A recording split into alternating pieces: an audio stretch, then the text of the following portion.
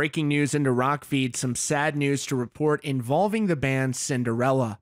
The band's longtime guitarist Jeff Labar has passed away at the age of 58. Labar's son Sebastian reportedly confirmed the news through a post on social media, writing, quote, "So I just got the call.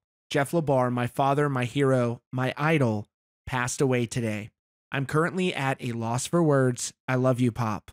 Details are scarce at this time related to Jeff Labar's passing, but the reaction has been swift, with countless tributes pouring in from Labar's peers in the music industry. Labar joined Cinderella as their lead guitarist all the way back in 1985 and toured with the band for decades. The band had a number of major hits like Don't Know What You Got Till It's Gone, Nobody's Fool, Somebody Save Me, Gypsy Road, and countless others. Later in their career, Cinderella became a relatively inactive live band, with Jeff Labar stating in a 2016 interview that he felt he may have been to blame due to a, quote, drinking problem. He said on the Another Effin' podcast with Izzy Presley, quote, "I can only speculate, but I believe it's all my fault. It's no secret that I've had a drinking problem, and it showed its ugly face on one of those cruises.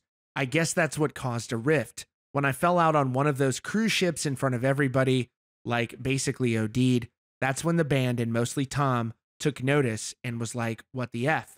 Former Motley Crue frontman John Corabi reacted to the news, writing, "Just heard that my pal and Philadelphia Eagles compadre Jeff Labar passed away today. This is a tough one. A great guitar player, dad, and an incredibly sweet, funny guy.